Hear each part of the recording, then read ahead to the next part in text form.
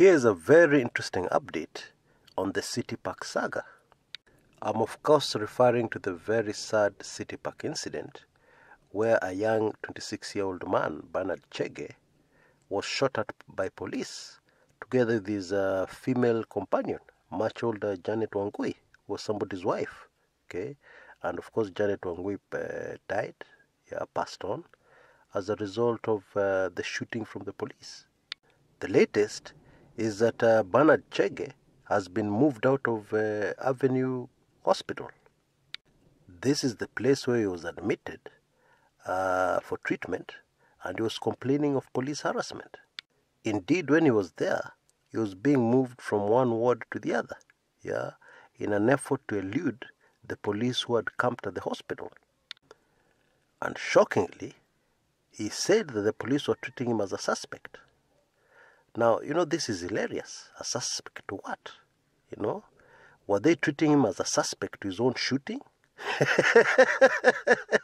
Where he received very serious injuries that caused him to be admitted to hospital? Hey, this Kenya of ours.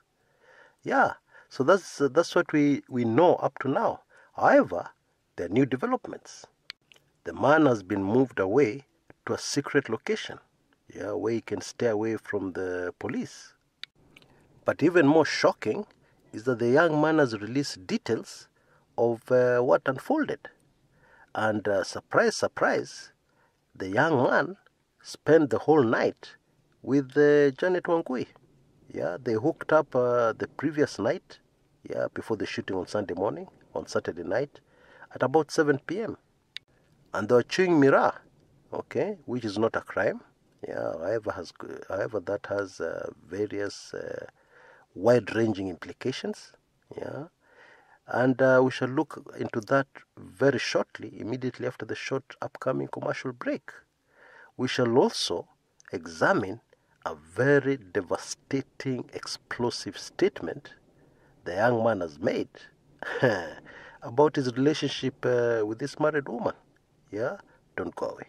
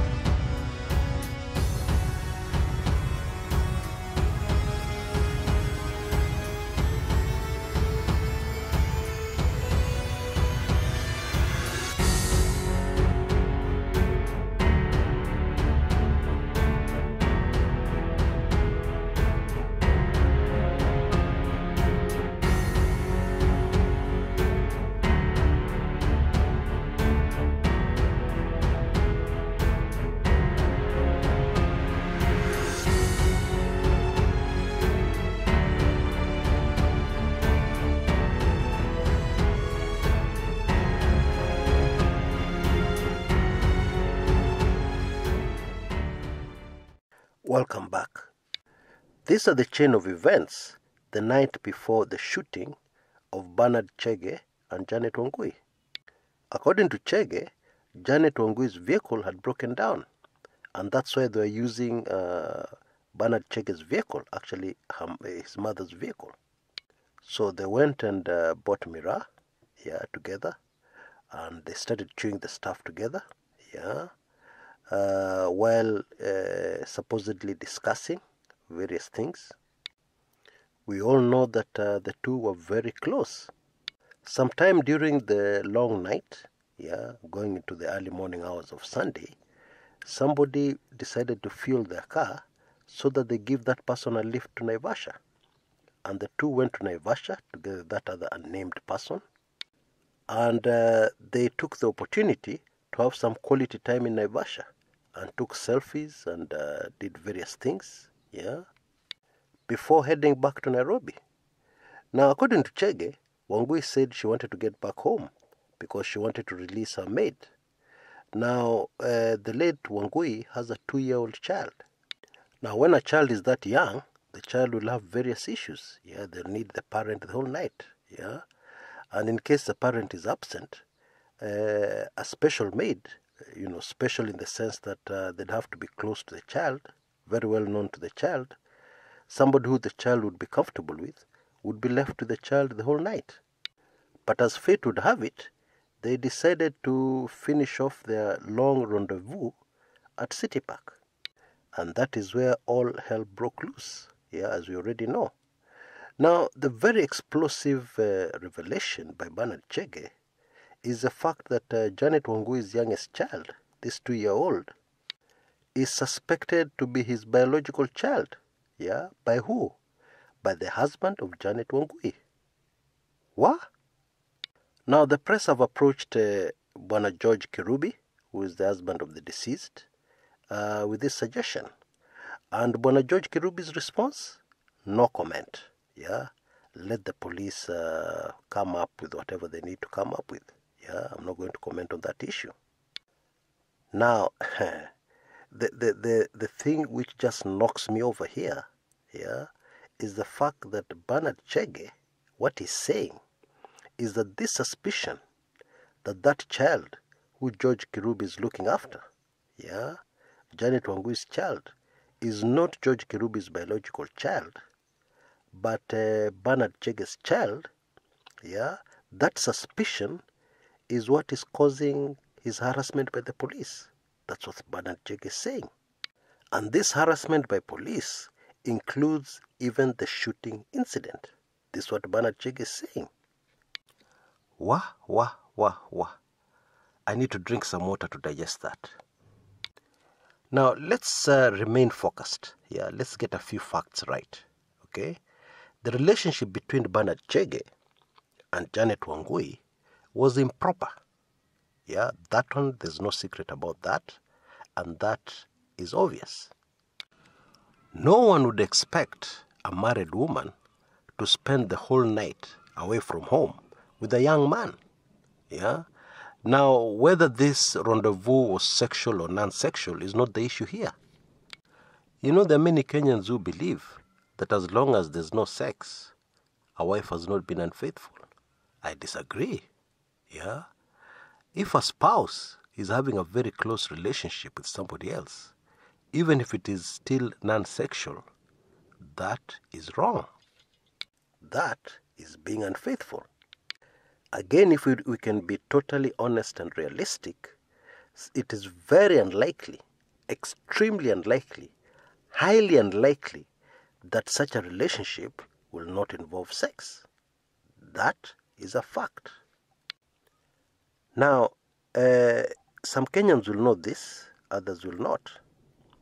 The chewing of miraa by ladies, Now, this is a bit embarrassing, but we have to say it, There are very many ladies I know, who chew miraa in order to get sexually aroused, sexually excited. That is a fact. The other point to take note of is that miraa is a drug. It has an effect on your body. It has an effect on your brain. Indeed, this is one of the reasons why it has been banned in the UK and in many countries. Now, one of the big dangers of drinking alcohol, or when you're intoxicated, is the fact that it affects your judgment. We all know that. You can end up in a life-threatening situation when you're under the influence of alcohol. And how you react will be different from how you'd have reacted were you stone sober. And that is how alcohol can cost you your life.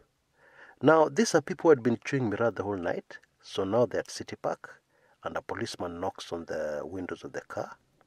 Their reaction definitely will be different. And indeed, Benard Chege shares exactly what happened at City Park.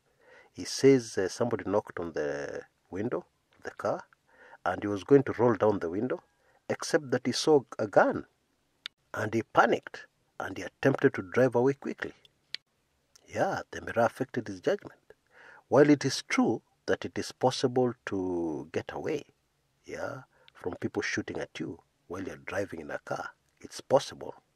However, it is a very highly dangerous maneuver. It's not as easy as it's portrayed to us in movies.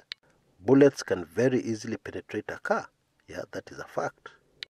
Now, all this information gives us some very interesting new facts on this case. Fact number one, this relationship has been going on for a very long time. Indeed, the relationship has been going on for more than 2 years.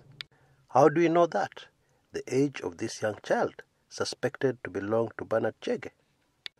Fact number two, everything that is coming out, everything that we already know, points to the fact that there was a sexual relationship between the two. The only way there would have been no sexual relationship, despite all that we know, is if there was something biologically wrong with Benard Chege or with Janet Wangui. Yeah. However, if they are normal human beings, it is highly unlikely that there was no sexual relationship. Now, I was once in a church meeting of elders where this very wise woman brought out a very interesting point that will illustrate what I'm saying here.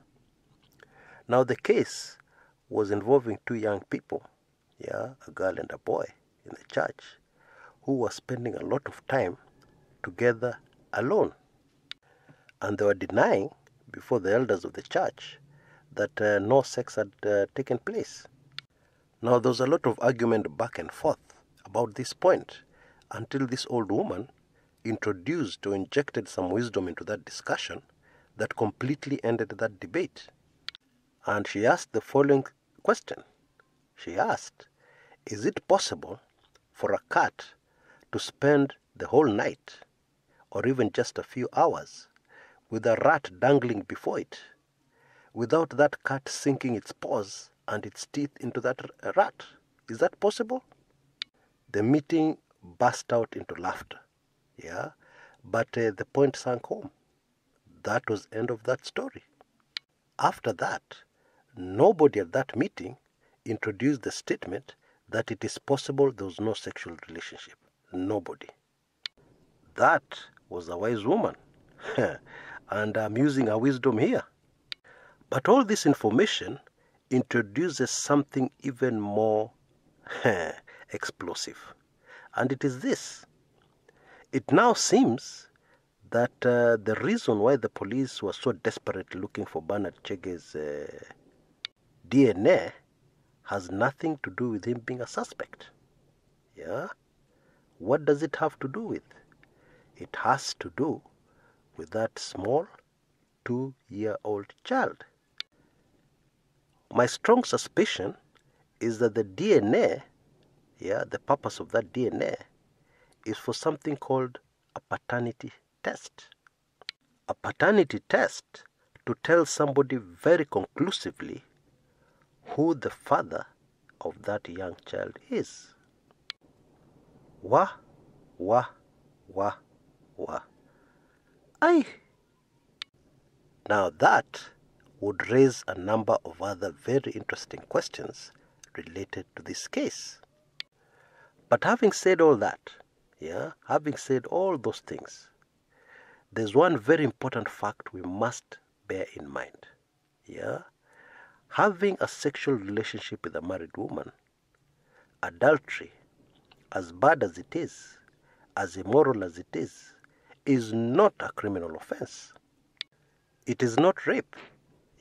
It's consensual sex between two adults. And so, the law is on the side of Benard Chege. He should not be harassed. He should not be shot at. Nothing should happen to him. After all, it takes two to tango. Now, having said that, here's some advice for all of us. If you're a man and you ever discovered that your wife is having an affair with another man, rush very quickly and get a wise third party involved. No matter how embarrassing it is to both parties, do that quickly, like yesterday. Okay? And then after doing that, try and stay very far away from your wife. Do not, under any circumstances, have a discussion about that issue without a third party present. Why am I saying all this? Because something called jealousy is deadly. Jealousy causes a human being to be completely irrational. Okay? Indeed, jealousy causes a man to go mad, insane.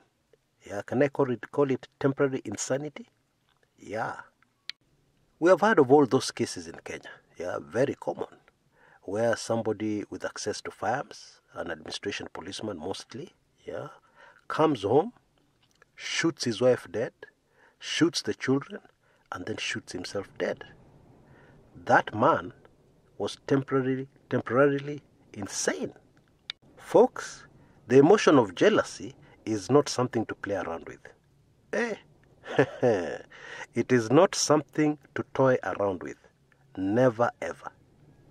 Divorce is very bad, but it is better you separate. Your wife moves out or you move out of the house and completely separate and at least save a life and save yourself from either death or spending the rest of your life behind bars. That's really what it is. And the big mistake many women make, many times it's fatal, is to assume that jealousy is a small thing. They assume, after all, my husband has many women. Yeah, so I did this because he's also unfaithful. So what's the big deal? I don't understand his overreacting.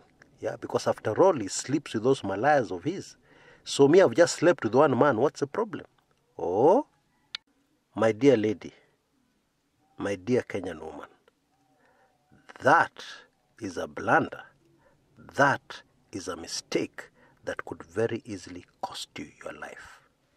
I have heard women say, Brian is a softie. Huyo mtu hana maneno nyingi. Yeah, he has never even slapped me during our marriage. Yeah. So if he discovers I'm having an affair, he's a cool guy. Hakuna kitu atafanya. He'll not do something crazy. Oh, think again. I urge you one last time. Jealousy is not an emotion to play around with. When somebody is jealous, a man is jealous, that man can be deadly. Save your life. Save the future of your children. And be wise. Until next time, this is Chris Kumekucha.